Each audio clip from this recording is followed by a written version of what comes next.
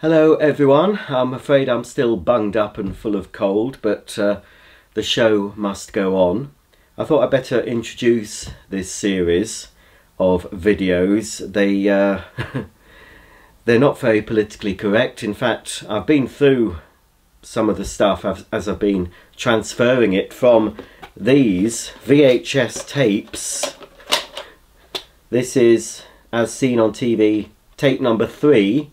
At the moment I'm transferring what's on tape number 2.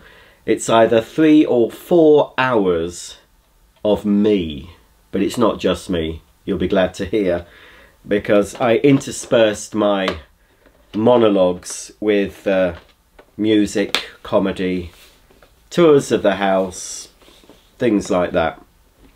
So, back in the day, a long time ago, and I'm not sure when I did the first one. Now what you're about to see is part 1 of the first videotape I made for my pen pal Sue, who I've known since I think 1987, and Sue has a twin sister called Mandy, and Mandy sort of started watching the tapes, and Sue was my pen pal, but Sue has a twin.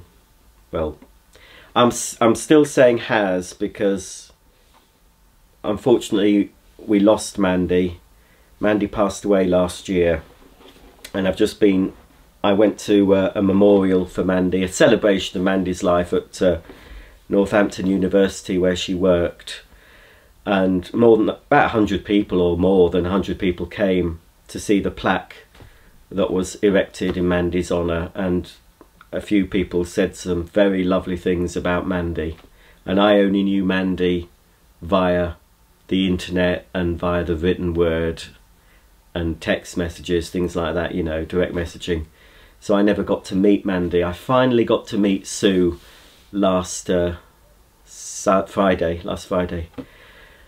So we went down. It was quite an emotional event, but after all these years, Sue and I, since 1987, we've never even spoken. We've only communicated initially via the pen, then the typewriter, then the word processor, and then with the internet via, you know, instant messages and things.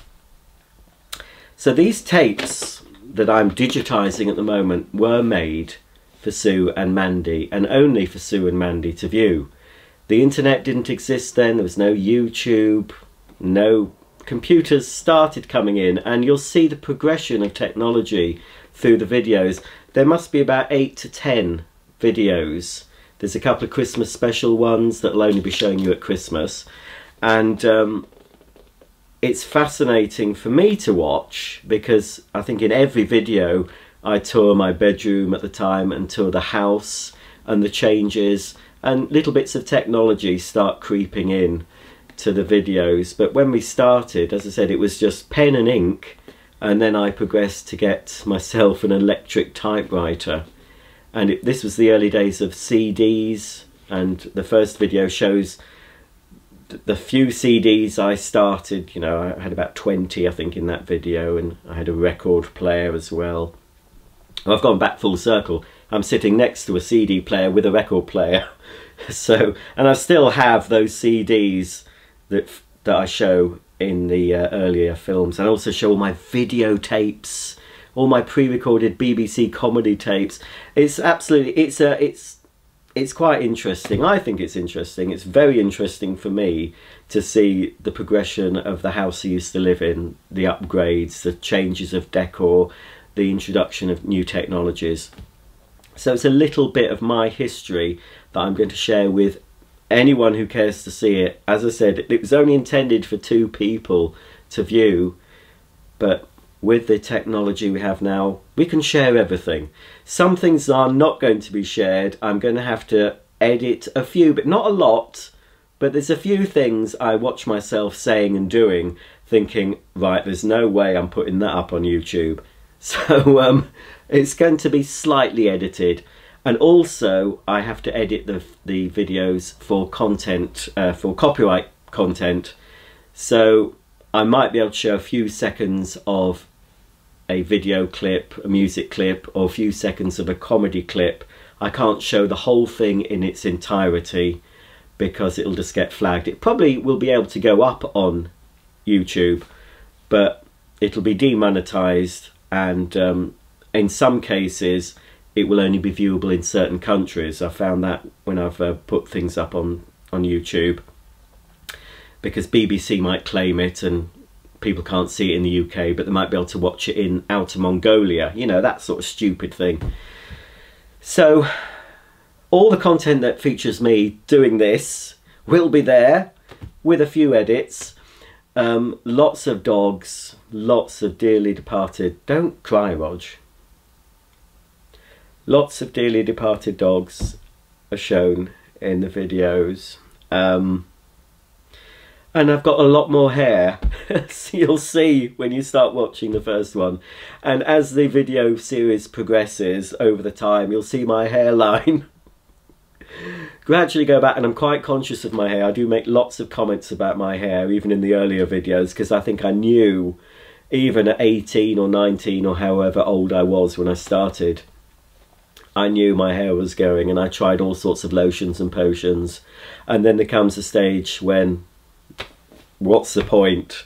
If Elton John with all his money has that ridiculous looking syrup, what's the point for us average folk getting our hair back?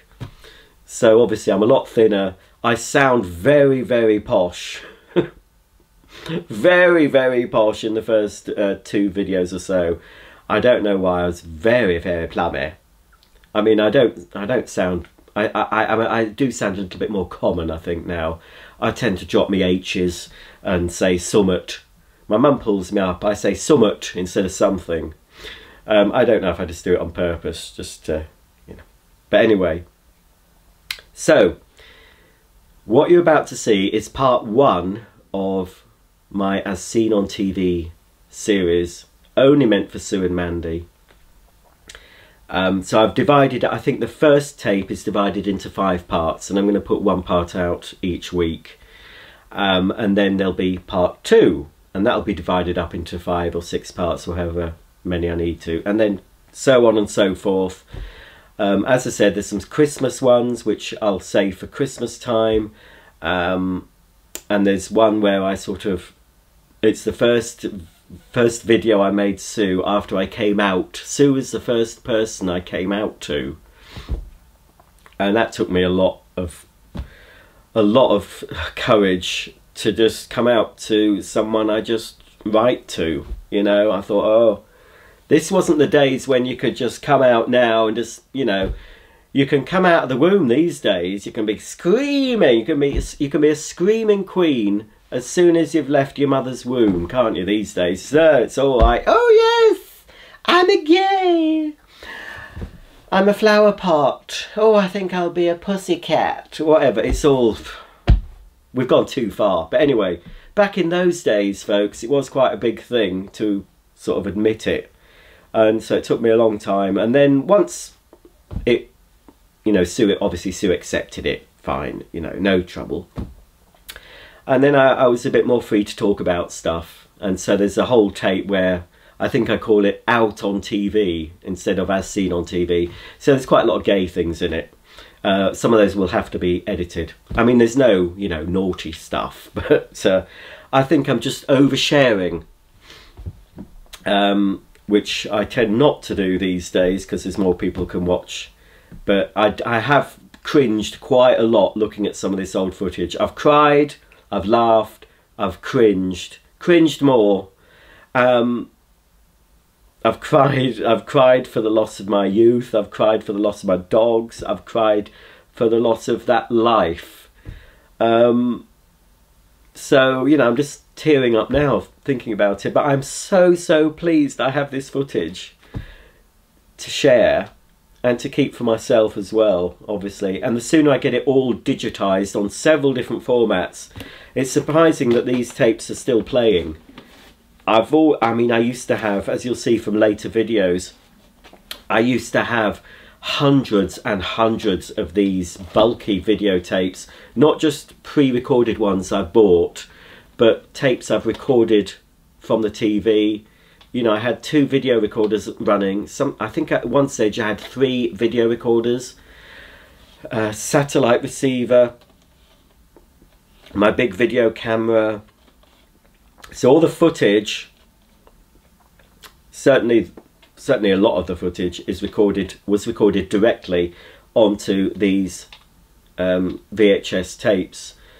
Certainly the first 2 videos, they were recorded directly onto the camera, but then I worked out a way, when I was filming in my bedroom or in a fixed location, I connected the video camera directly to my VHS video recorder, which did give me better results. It gave me a better picture quality, and you'll see I'm quite pleased with the picture quality. The first video, it's a bit dodgy in places, but as the videos go, as they progress, the video quality does get better.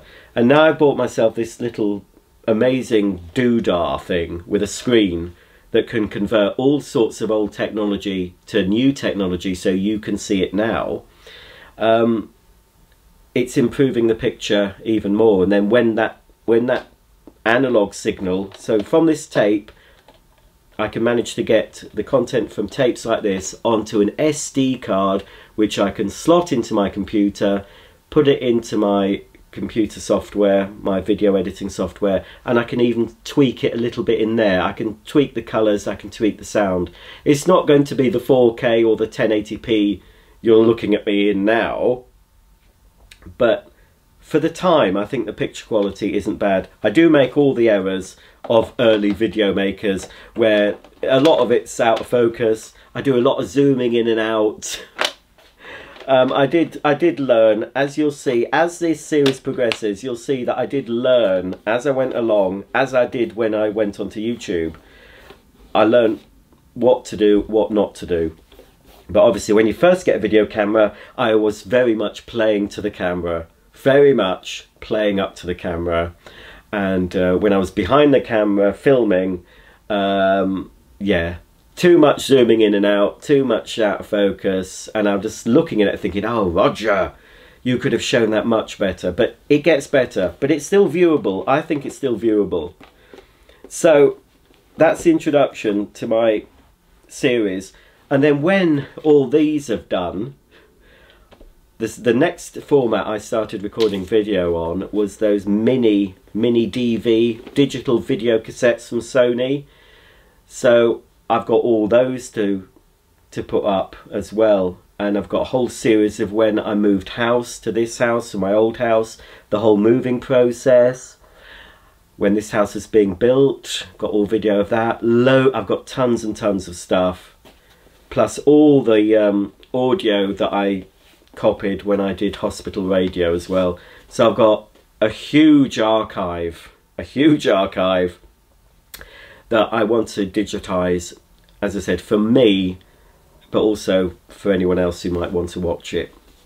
So that's the introduction to this series. It's dedicated, I'm dedicating it to Sue and Mandy.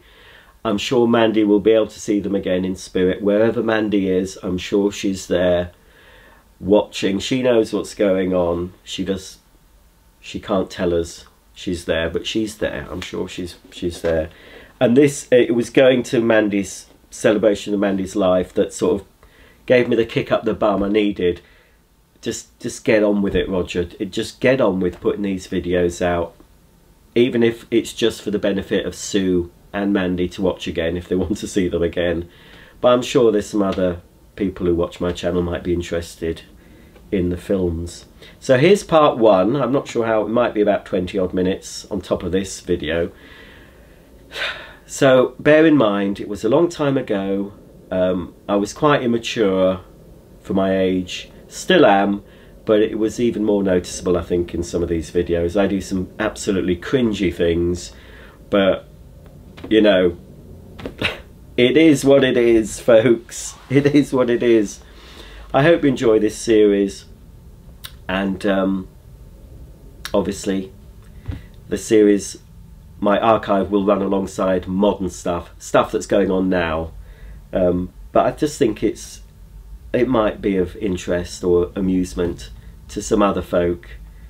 But yeah, that's it. you know, a little bit more tongue-tied and aware of myself these days than I was back then. But then again, when I was filming back in the day, it was only for 1 or 2 people to view. It wasn't for anyone who happened to stumble across my channel on the internet. So enjoy part 1 of Roger Lang as seen on TV. Part 2, 3, 4, 5 will follow. And then I'll do an introduction when I start to digitize number 2, and I'll give an introduction to that. But I think the first video you're about to see was from either 1987 or 1988, around that sort of time period. If I can date them, I will date them precisely. Some of the videos I'm watching, I have been managed to date them because I'm holding up copies of the Radio Times, or I'm mentioning in one video, I'm mentioning that Channel 5 has just been launched. So I went on the internet, found out what year Channel 5 was launched. I think it was 1997. So obviously there's a video for me from 1997. So starts around 87, 88 and goes well into the 90s for these tapes, and then beyond for the little mini Sony DV tapes I've got. Enjoy the series, hope you do, and here we go. This is part 1 of my archive. Hello, good evening and welcome. My name is David Frost, I think. And today we're looking through the keyhole of somebody rather famous. Although he thinks he is, but he's not really. Anyway, Lloyd Grossman, the nosy bar person, is actually going through the keyhole of this person. See how many clues you can spot through the keyhole. Do-do-do-do-do-do. Oh, my God, I'm Lloyd Grossman. Let's move this back. Now,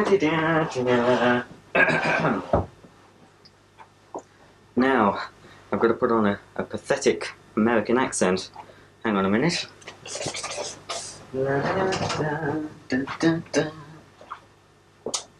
Right then. Oops, on that goes. Yes, here we are. That's my right. Well, we go through the keyhole today. And what do we see? This is the master bedroom. Let's see what's in here. Something embarrassing. Aha! What's this? It's out of focus, that's for sure. Mostly men. And what's this? Underarm deodorant for underarms. And Zendium toothpaste. Yes. What's this device here? Funny sort of thing. Ooh, some sort of mini vacuum cleaner perhaps. Put that down there. Oh, that's pretty, isn't it? Whoops, out of focus. I'm pissed again. Ah. Boss, well. Now let's peer into the cupboards.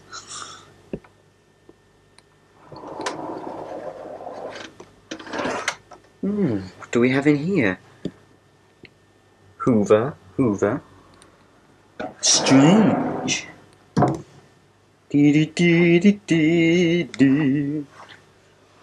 And in this one? It looks like a Freedom 1000 bought from Harrogate. An Aquatronic, Porta Power. I'm going out of focus. A picture of a vacuum. Could this person be interested in vacuum cleaners? What's in the cupboard?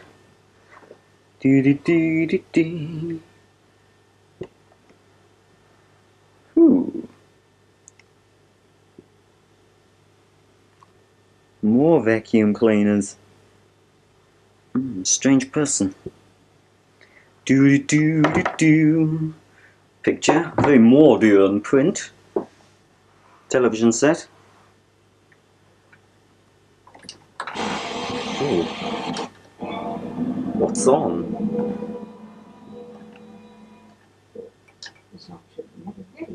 Ooh, she's attractive.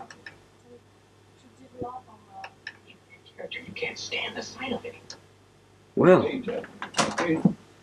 another high-tech piece of equipment.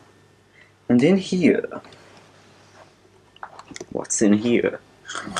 Oh god, this is heavy. Apologize, viewers, but the cameraman's off sick and I've got to do both jobs. Let me just change shoulders. Hold on. Oh, I can't. Oh, never mind. What's this? The liking for Twix. An English dictionary. What's this? Let's snoop around. Sue. Sue who? Who could be living in a house like this? Letters. Love letters.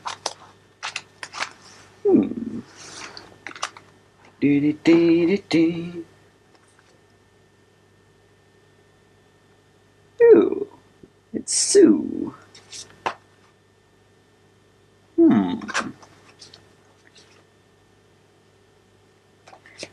So, he obviously likes vacuum cleaners and has a pen pal called Sue. What else can we find out? Through the keyhole. Ah, another high-tech piece of equipment. A remote control. And look, compact discs. What's this one? Erasure.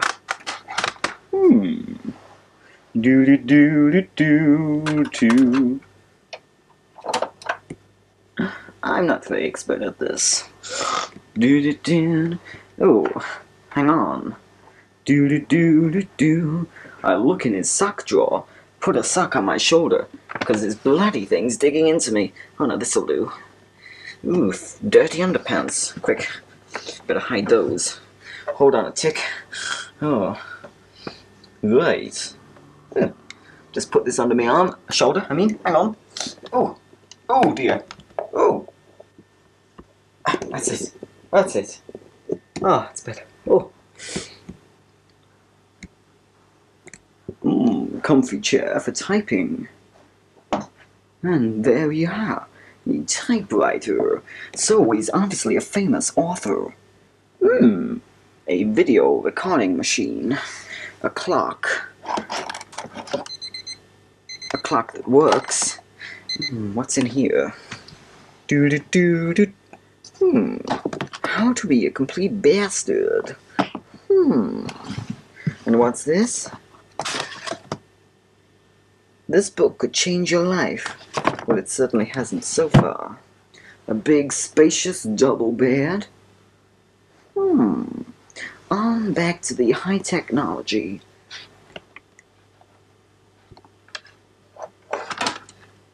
Ooh.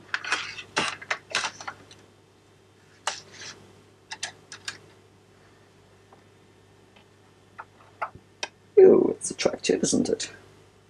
Oh, why isn't it working? Oh, God! It's not plugged in. You'll have to put up with that. I'm sorry. Oh! Yes, that's outside.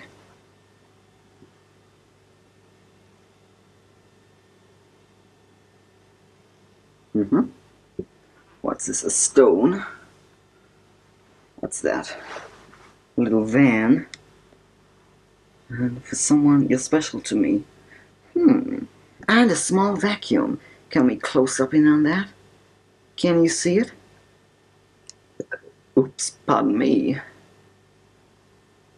Who would live in a room like this?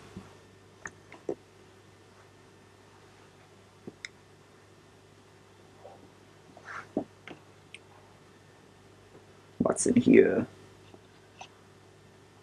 Another vacuum cleaner.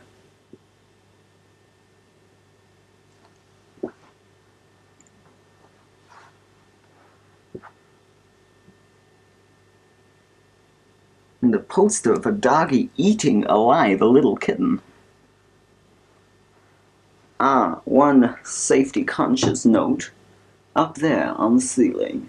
Can you see what it is? I'll be buggered if I can. Oh, let's see if it works. Oh God. Yes. Do.